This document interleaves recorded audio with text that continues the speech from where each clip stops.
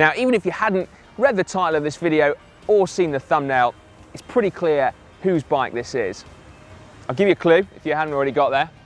These stripes, yeah, that's right. There is nothing cooler than having a custom sprayed up bike when you've just won your national title. That's right, Richie Porte's Pinarello Bolide. Aerodynamic properties aren't in question. We know how long they've spent in the wind tunnel refining this. Particularly striking are the really wide fork blades.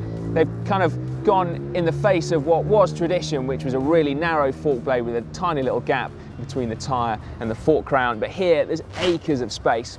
Interestingly though, they are still only running 23mm wide tubulars, which kind of does fly in the face of what a lot of riders are using now, which is 24 and 25mm, and we know that Team Sky ride 24mm tubulars on their road bikes, so it's interesting to see they have gone for a slightly narrower option, particularly given the width of that Pro tri-spoke front wheel up there. Elsewhere, the bike has got Di2 throughout. Again, the shifters having them on both the drops and also on the skis means that Richie can shift in whatever position, which is a huge advantage over mechanical group sets of old. He's running a 55-tooth chainring up front.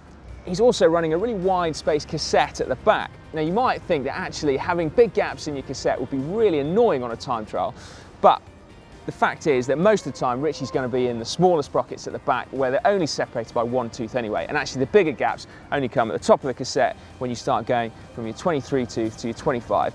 Other touches that let us know this is Richie Porte's bike. He's got his physique time trial saddle there. The fact that it's got a really shortened nose is really helpful for his position because it means that he can actually get a lot further forward towards the bottom bracket, because as you're probably aware, the UCI have fairly stringent rules as to how far over the bottom bracket a rider can be. Now, the only deviation from the Shimano group set is in the brakes, and that is because Pinarello have built in integrated brakes into the forks and the stays. So you won't see them from there, you've got to come in close.